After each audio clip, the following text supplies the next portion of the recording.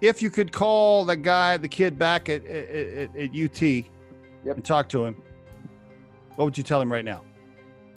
I would tell him to take better advantage of the opportunities you have when you're younger, to figure out the world, to travel, to meet people outside your comfort zone, and to really just be exposed to everything. That's, in hindsight, it's always easy. Why didn't I go there? Why didn't I do that? And I think especially in college, where you have that opportunity to do those things, and you have the opportunity to really approach anybody and say, hey, I'm just a silly college student trying to learn my way around in life. Can you chat with me for 20, 30 minutes? That, you're going to get much further in cold emails doing that versus when you're 35, 36 and saying, hey, I'm looking to learn about this industry. Can you take some of your precious time for free and chat with me, right? Like, that's not going to work anymore. That is good stuff right there. That's good, Liron. Good. That's excellent for the young folks. Okay. And then one last question.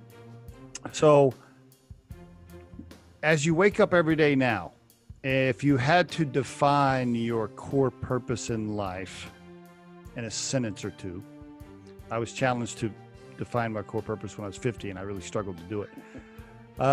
If you had to put your core purpose in a sentence and I didn't let you tie it to family, and I forced you to kind of keep it over on the professional side, what would you say your core purpose is? And to tie it on the professional side? Yeah, it's got to, yeah.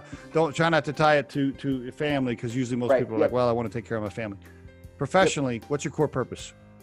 My core purpose is to build something that leaves the world in a better position than it was from before I started. And maybe, hopefully, make a little money on the way. I think that those two things are tied. Ooh, good. I don't think making something better is necessarily has to be a nonprofit.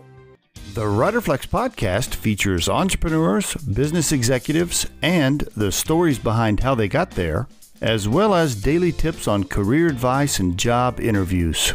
Our show can be heard just about anywhere these days, but you can visit riderflex.com and click on the podcast page to hear all the previous episodes and learn more about the recruiting and consulting services we provide.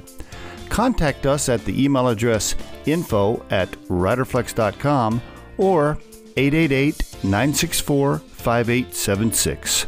Thanks so much for listening, and if you enjoy our show, please be sure to subscribe to our channel and like the episodes.